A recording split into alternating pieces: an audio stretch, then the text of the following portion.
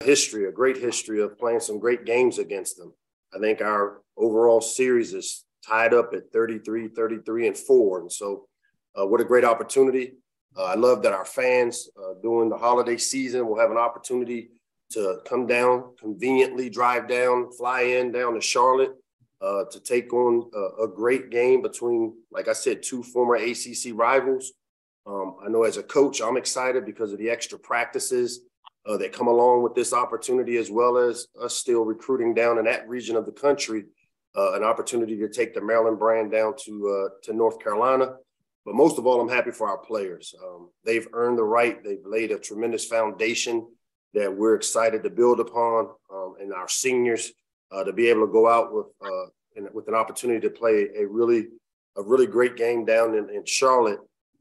To me, it's really what it's all about. It's rewarding this 2022 football family, as well as the seniors that have exhausted their eligibility. And we're looking forward to a great week in Charlotte, as well as playing a great game in an NFL stadium. And so with that, I'll open it up for any questions. Thanks, Coach. Reminder to please send me a chat if you have a question. And then when you ask the question, just please address who it's for, whether it be Coach or Danny Morrison. We'll start with Ryan McFadden.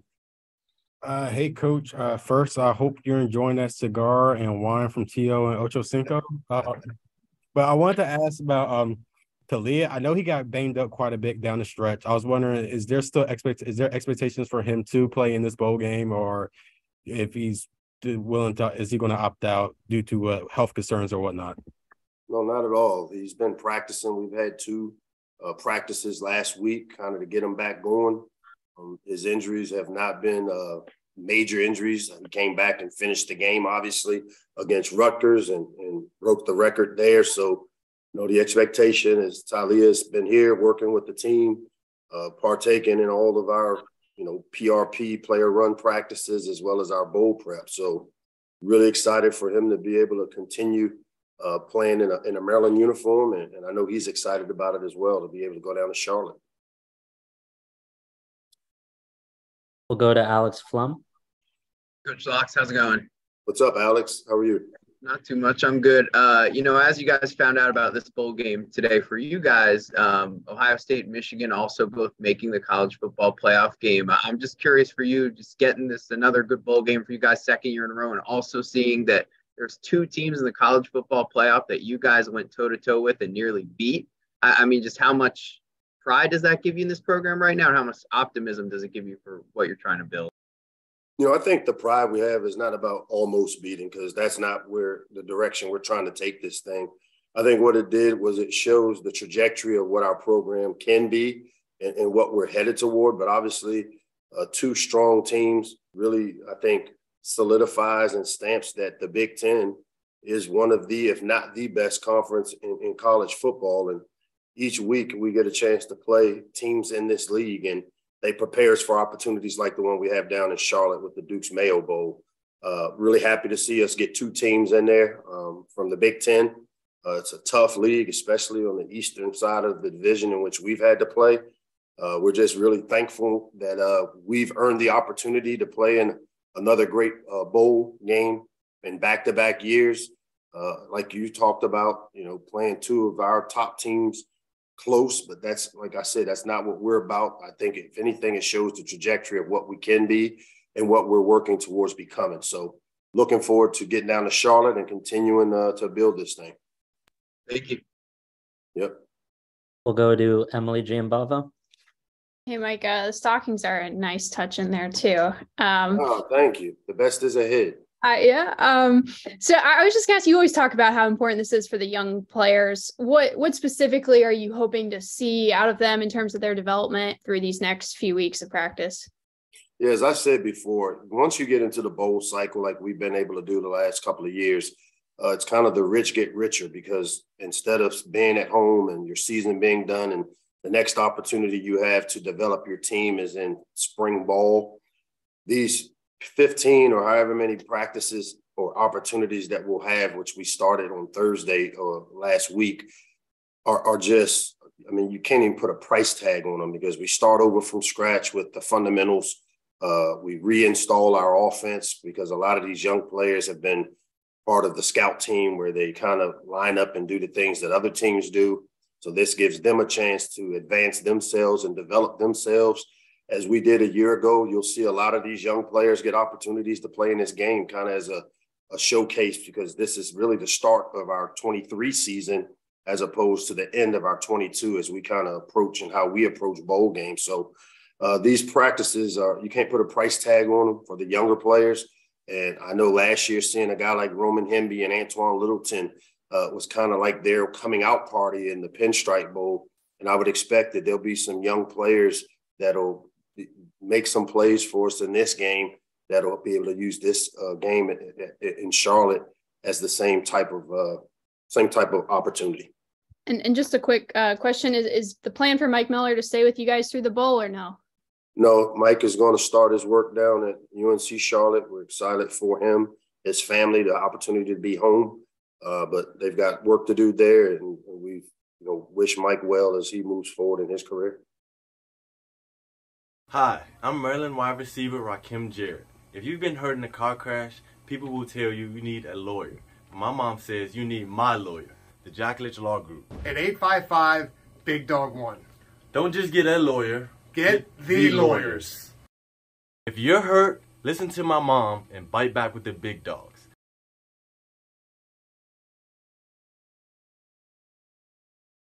We'll go to Olivia Garvey.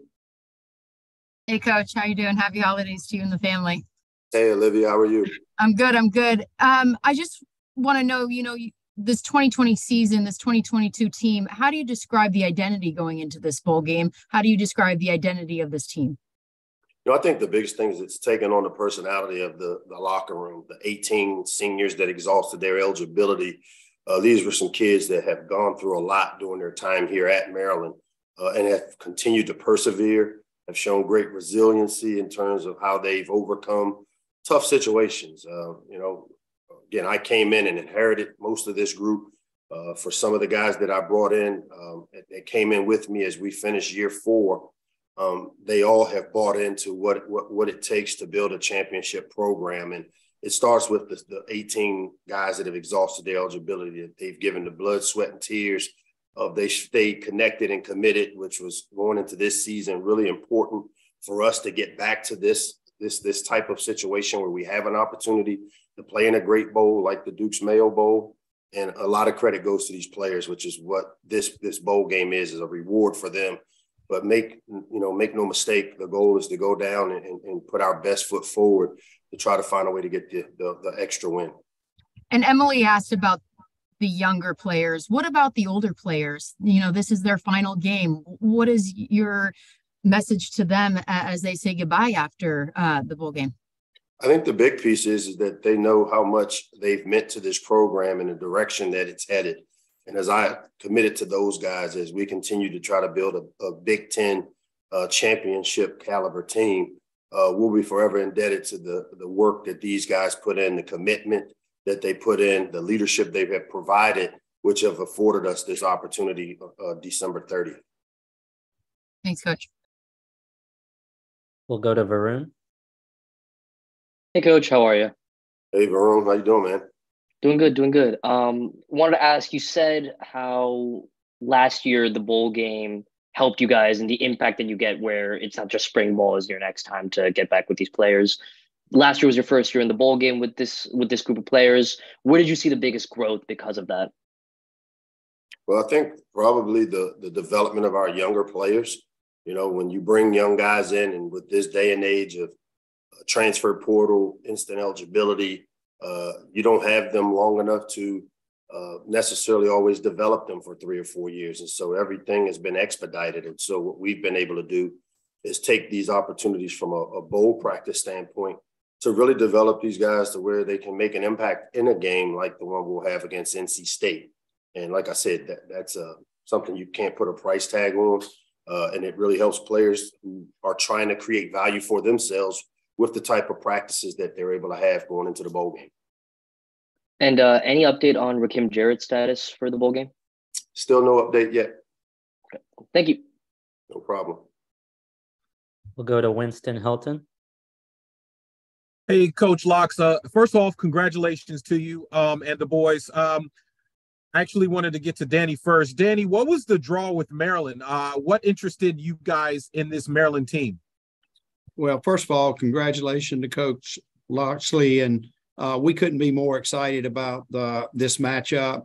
A lot of it's already been referenced about the old ACC ties and 33-33-4, and a really good NC State team that finished the year with a win over North Carolina, and already have referenced the Maryland games against two of the top four teams in the country. And so we just think it's a great matchup for Maryland fans. I think they'll really enjoy Charlotte.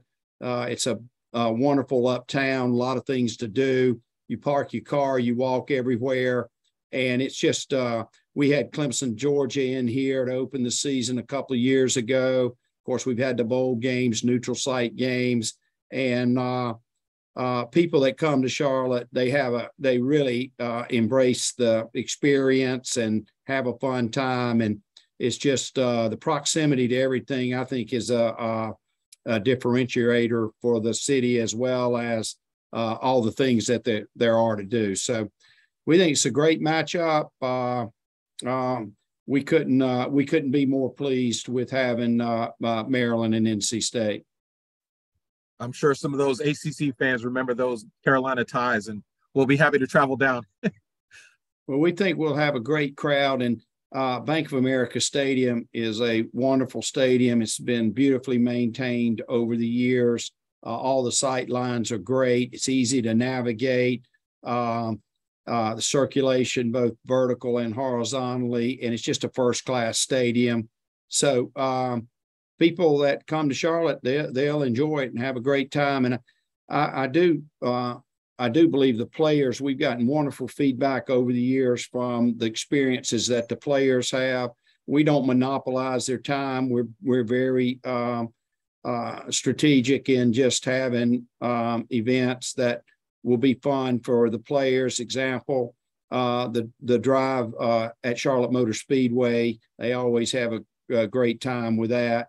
The shopping spree at Belk. So it's a fun experience, and like Coach Locksley said, a great reward for a really impressive season. And if you look at the Maryland program and the trajectory that the program's on, it's a special time to be at Maryland. Thank you, Danny. Coach, Danny kind of went right into my next question, which was, you talk about building blocks of a program. How important, how pivotal was this invitation to play in another holiday season bowl?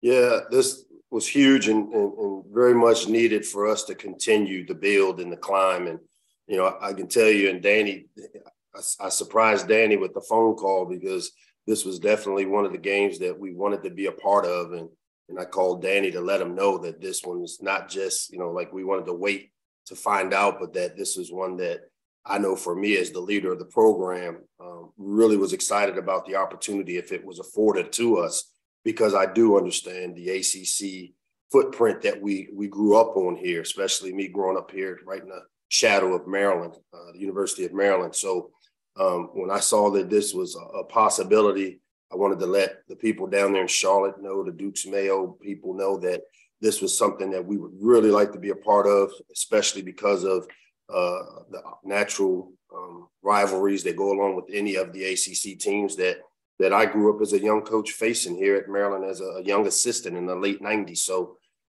excited about the opportunity. I know our players are as well, and really looking forward to getting started, game planning, and preparing our team to go finish the job. Thank you, gentlemen. Thank you. We'll go to Kevin McNulty. Coach Locks, this one's for you. How you doing? Hey, Kevin, how are you? Good. Maybe the most important question you've been asked all season. Are you willing to take the dump Mayo bath, as in tradition in this bowl game, for the winner if Maryland's victorious? It's part of the process. We are all in. We are all in.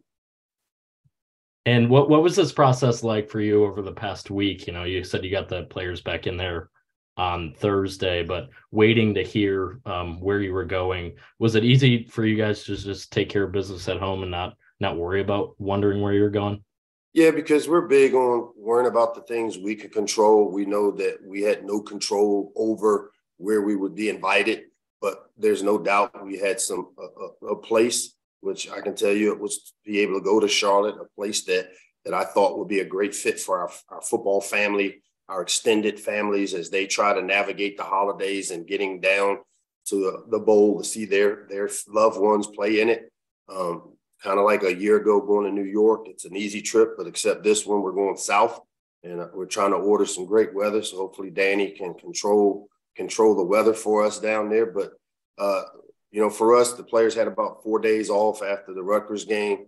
We got in to get them moving around Thursday, Friday, kind of took on what we call our OTA practices, where we did a lot of individual work, a lot of back to the basics, where, when you get better fundamentally as a player, we'll get better collectively. And to me, the bowl games, the biggest things that I've learned from, going to the college football playoffs there at Alabama is that how you prepare your team over the course of the next 3 to 4 weeks is really important in how you show up and play on game day, and as well as for the continued development of your team. So we followed a pretty regimented schedule, and they'll have enough time off.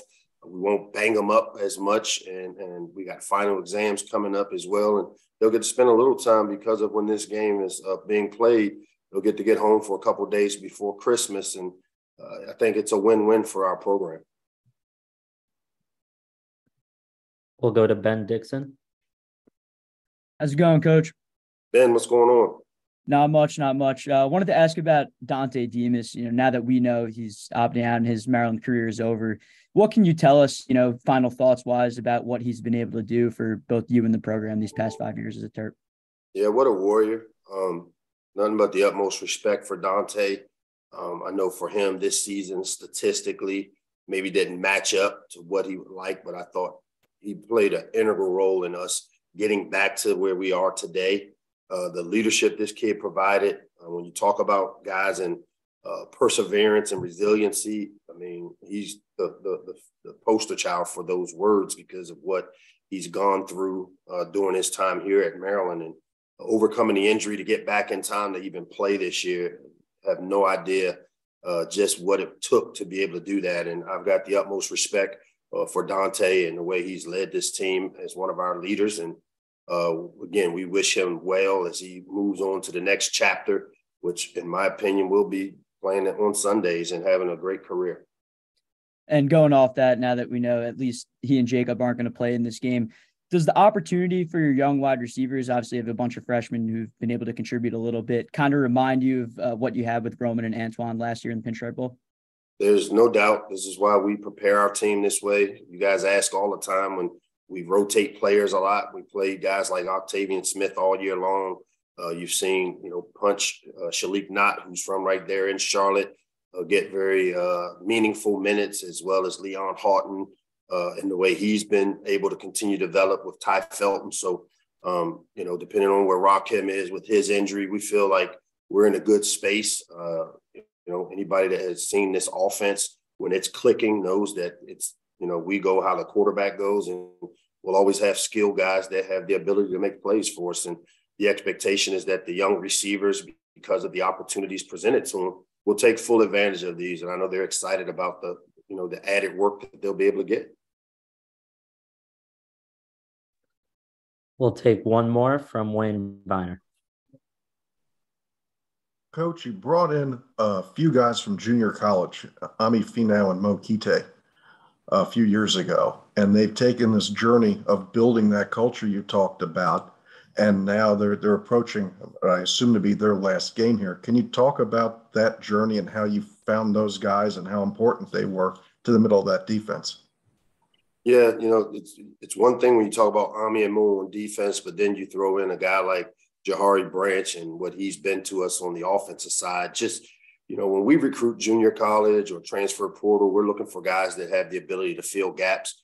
We'll never be a team that majors in, taking all transfer portal or all junior college. We want to build with the high school football player, develop them as much as we can in our program, and then supplement where we have needs with guys like Ami and Mo and Jahari and even Challen for Al Mattel, who came in and played some running back for us before being injured. So, those guys were a major part of the building blocks of the last few years. There's a chance this may not be Mo's last time playing as a Terp as we continue to work. He does have 1 year left, possibly. And, I know he'll be making a decision here, which I think, he's leaning toward coming back and building on an opportunity to create value for himself. So excited about that and excited about what those guys have been able to add to our program.